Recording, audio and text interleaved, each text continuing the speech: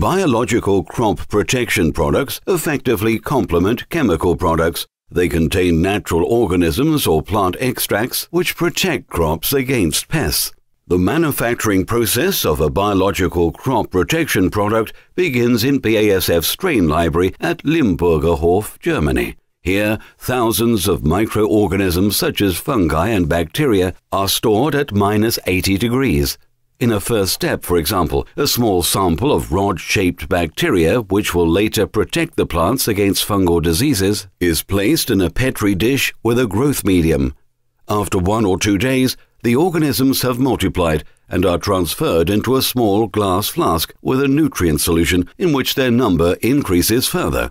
This is followed by a series of increasingly large fermenters. In these tanks, the microorganisms proliferate in a culture medium containing carbon and nitrogen sources such as yeast extract and sugar, as well as vitamins and trace elements.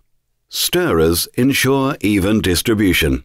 Additionally, oxygen is blown into the tanks.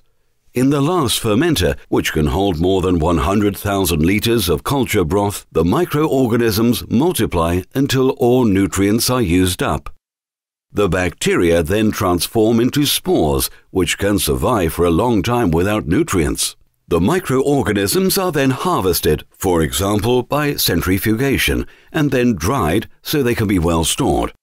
The final step is the formulation. The microorganisms can be mixed with preservatives, nutrients, dispersing agents, wetting agents, or filler materials before BASF packs and delivers the biological crop protection product.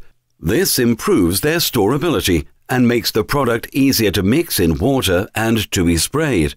Now the time has come. The farmer can resuspend the biological crop protection product in water and apply it to the field, standalone or in programs with chemical crop protection active ingredients. Here, the microorganisms contribute to combating pests reliably and by biological means. BASF. We create chemistry.